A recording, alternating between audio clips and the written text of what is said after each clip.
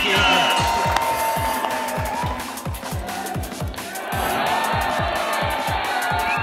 He's arguably one of the best fighters in the UK. He's easily the best now. Most decorated Thai fighter in Welsh history, really.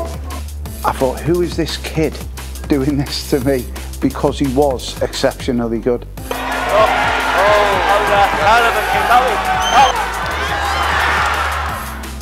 Mike Egan, from the sleepy seaside town of Llandudno, rose to become one of Wales's most successful Thai boxers.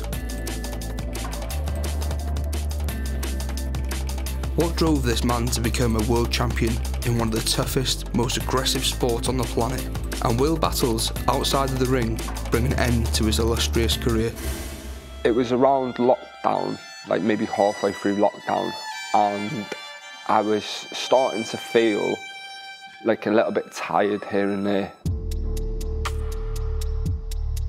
It wasn't until I did a biopsy on one of the lumps that it came back and they said that I had cancer.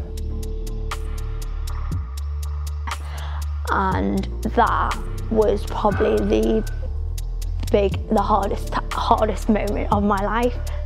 I had it in my mind that I was going to do this all along while I was in the hospital, so the minute that he said I could spar and things like that, I was like, right, this is where the road starts to get him back in the ring.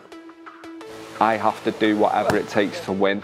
That was it, like just my mentality the whole time. I think I'm going to break every bone in my body if I have to win this fight, as long as I win, because that's what matters more than anything else.